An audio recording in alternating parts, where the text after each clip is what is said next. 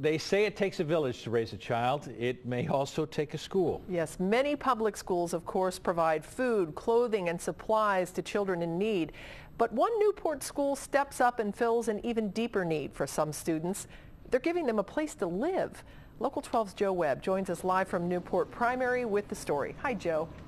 Hey, Cammie, you know, Newport Primary School provides a full range of service for the 560 or so children who go to school here every day. But recently, a staff member took an extra step, carrying their mission even further. They took in 4 students who lost their caregiver and didn't have a decent place to live. The boys and girls in Mr. Campbell's kindergarten class were focused on writing this morning, while across the building, Family Resource Center Coordinator Molly Wesley was focused on the children's more basic needs. She handed out 400 pairs of gloves last month. She goes through about 100 pairs of pants every month. Today, since it's a Friday, she loaded up what are called power packs, bagged meals to help the neediest students get through the weekend.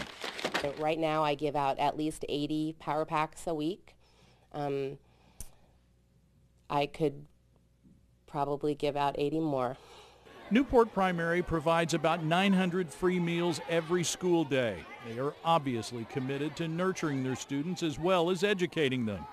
But this week, a staff member took an extra step when 4 boys faced a life-changing event. They had a sad situation where the person raising them, their great-grandmother, passed away. So they needed someone to take these boys in, to give them structure, to help them through the situation until they could find a home for them. And yes, one of our staff members here at Newport Primary, they stepped up and they did that. That staff member has chosen to remain anonymous.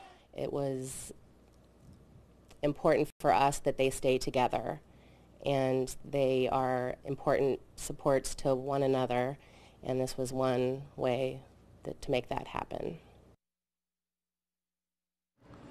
Now, Molly Wesley says that this is obviously a big deal, but she says it is not unique. She says at least 4 staff members here at Newport Primary School have taken children in from the school when they needed a place to stay. The 4 brothers will stay with that staff member until they can find a foster home that can take all 4 of them. And as you heard, Cammie, the folks here at the school say it's really important that it's important to the school and to the boys that the 4 of them stay together.